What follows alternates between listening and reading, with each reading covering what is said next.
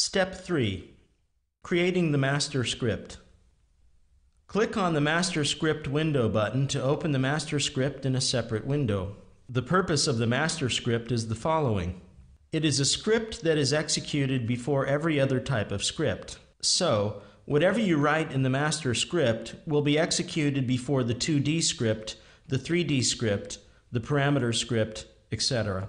In our case, we will now use the master script to define variables we are going to use in both the 2D script and the 3D script. Type into the master script the following code. Click the Help ArchiCAD GDL Reference Guide menu item to open the GDL manual.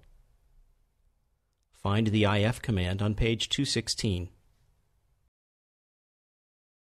The if-then pair of command is what we are using here. Its general working method is the following. If, condition, then. Commands to execute if condition is true, end if. You define a condition and you define a command or a set of commands that should be executed if the condition evaluates to being true. In our case, the condition is the following. Table_type equals H98.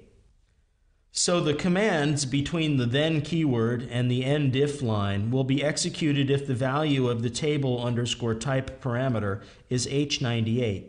Of course, we have to set the possible values of the table_type parameter to be H98 or H99, so it will always be either one or the other. The last line of the if-then structure in our case is an end-if command as shown above. As you can see in the GDL reference guide, there are other syntaxes of the command, but we are using this one only. The above structure will set 5 different variables to various values when the value of the table_type parameter is H98. These are all values we use when the H98 type table is generated. Go back to the floor plan and activate the 7.4 master script variables saved view from the navigator.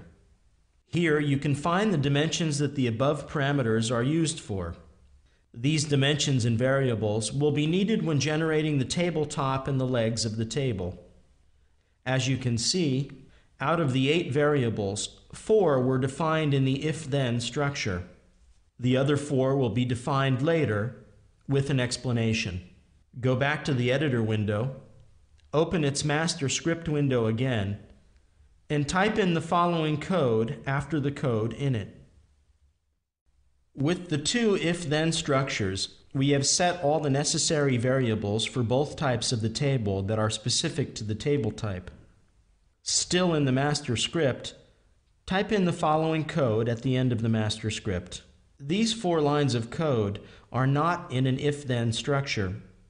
The reason for this is that these 2 values are the same for both the H98 and the H99 types, so we did not include them in both if-then structures. Instead, we placed it at the end of the script so they are always executed no matter what the value of the table_type parameter.